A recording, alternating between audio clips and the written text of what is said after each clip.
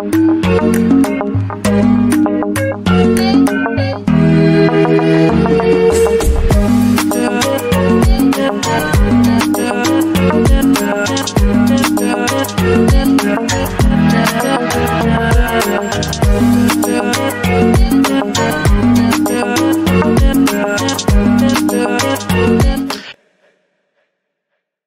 brings us to the performance index.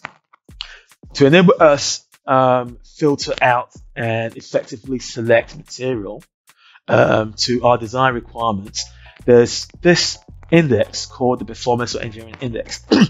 And this is basically a numerical matrix that gives a good indication, or the best indication, of the material that best conforms to your design specification or design requirements.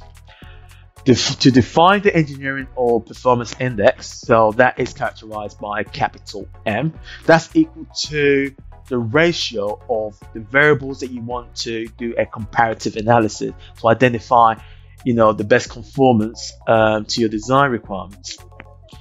When it comes to, looking at the performance index is a function of three things. Functional constraint, so the functional constraint will more or less look at loading and parameters. The geometric constraint will look at, the sizing in terms of the length, the width, the depth, things like that. But the key element here when it comes to CES is the material constraint. And this is where it becomes important to have a good understanding of what are the desired characteristics that you seek in the material for a given design. So we're going to look at this example where we've been given a bicycle frame. So I've modeled the bicycle frame to a truss to look at the loading conditions and to look at which elements are being subjected to either a compressive and or tensile load. In terms of the objectives, and it's very important that you make clear what your objectives are. What are you trying to achieve, from this exercise? So in terms of this bicycle, we're looking at its strength. So we hope to select a material that does not break when loaded. We're also looking for a material that is quite stiff so that it doesn't deform or warp out of place. But at the same time, to improve product performance, we expect it to be quite light. So the lesser the weight, the easier it is for it to generate the needed energy to be displaced faster. So these are the objectives in identifying the best material for the bicycle frame.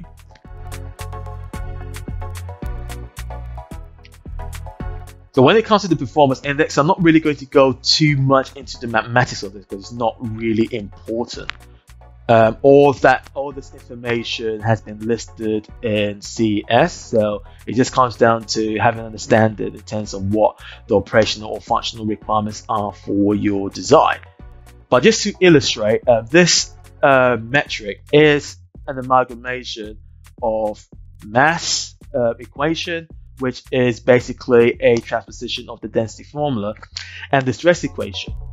So once these are amalgamated, they're then compartmentalized in terms of what the functional variable is, what the geometrical variable is, and what are the variables that links to material. When it comes to CES, the focus is to maximize the index to indicate the best material that can be considered for a given application. So in terms of deriving the metric, it will give you the concept in terms of minimizing the metric. But to use CES, you have to look at maximizing the index to identify the best materials that provide the best conformance to your design requirements. So this is for strength to mass. So the index, when we're looking at strength to mass, will be sigma y. So sigma y characterizes the yield strength in this context, and rho represents the density. So the higher the density, the smaller the metric, because you're increasing the mass. So for this to become larger, to give you an indication that you are reducing the mass, then the density needs to be smaller. So that's a simple interpretation of this. There you go. Similar to the previous, we can also look at the stiffness to mass. So we're looking at how much the material can withstand deformation. But at the same time, we're also looking at material that exhibit considerable lightness to ensure that it doesn't impede the performance of the bike when work is placed in to move it from one point to the other. I think naturally, everyone will think, the denser the material, the better it is to withstand deformation. However, the more mass the structure contains, the more work will be required in moving or displacing the bicycle from one point to the other. So it's important that while we're also looking at, material that exhibit, good stiffness characteristics, we also need to look at material that are significantly lighter to enhance the performance of the product, in our case, the bicycle.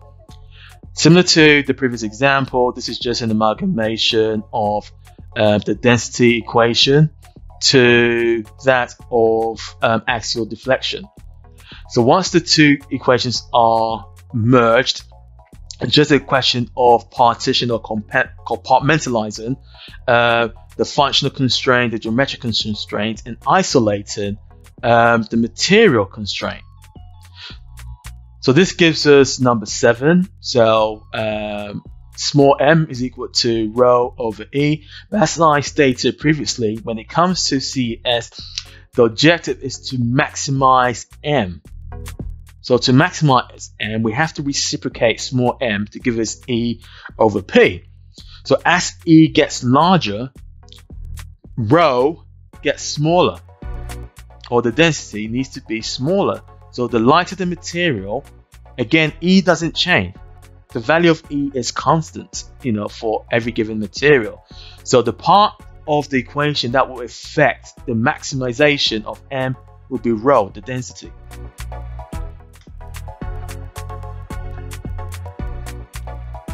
So as I stated, we don't need to worry about, proving and generating these indices. There's an extensive catalog on CES where, you can just choose the needed performance index for your analysis. So this is just for illustrative purposes.